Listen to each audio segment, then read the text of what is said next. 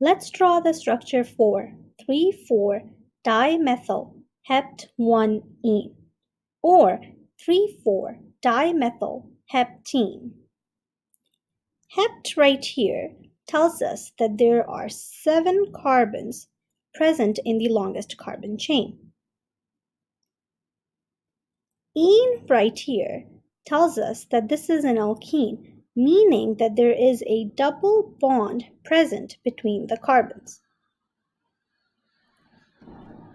Okay, let's draw the 7 carbon chain. A trick to draw this is that you always count till 1 less than the number of carbons you want to draw. So 1, 2, 3, 4, 5, 6. Let's number them.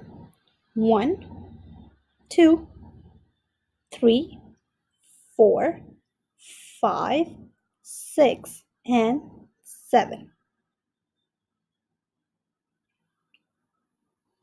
Now, this 1 right here tells us the location of the double bond, which is between the first and the second carbon. Okay, so let's draw the double bond.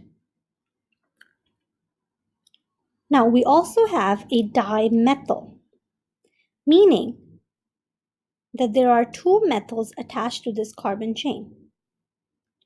One on the 3rd carbon and the other one on the 4th carbon. So we have a methyl here and we have a methyl here. Okay, so let's get rid of these numbers and let's attach the methyl on the 3rd carbon and on the 4th carbon.